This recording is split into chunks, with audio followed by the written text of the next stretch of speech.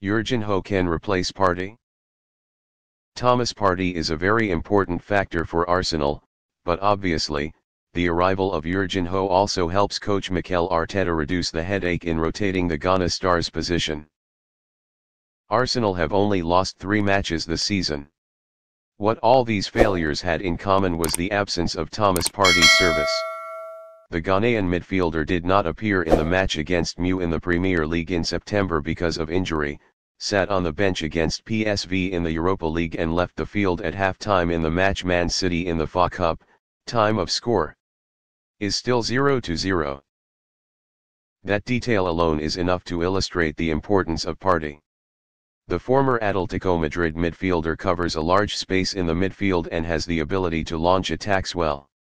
Since last season, Arsenal have won 75% of Partey's appearances, 40 games. In the opposite direction, in the 17 matches this player is absent, the Gunners' win rate is only 47.5%.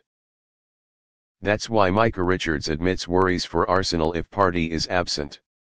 Coach Mikel Arteta solved that problem by bringing in Jorginho from Chelsea. Regardless of Jorginho's experience and winning instinct, the question is whether he will fit in Partey's shirt. Of course, one still needs reality on the pitch to understand, but in terms of numbers, Jorginho is not inferior to Partey. On average, Jorginho has 2.95 successful tackles per game. Partey's number is only 2.32 shots. The ball recovery index of the Italian star is also superior, 1.48 times/match compared to 1.23 times/match.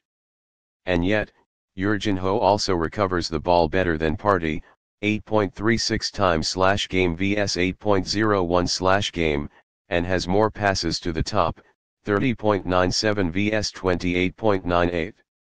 Meanwhile, Partey is only marginally better in passing accuracy, 58.24% vs 52.48%.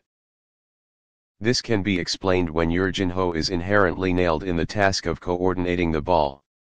Meanwhile, Partey operates in a larger scope and multitasks.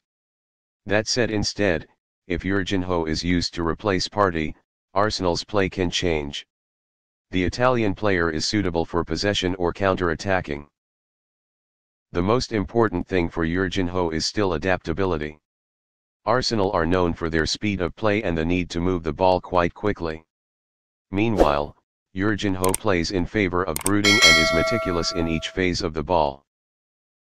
Either way, Jorginho's class will be of great help to Arsenal for short-term goals.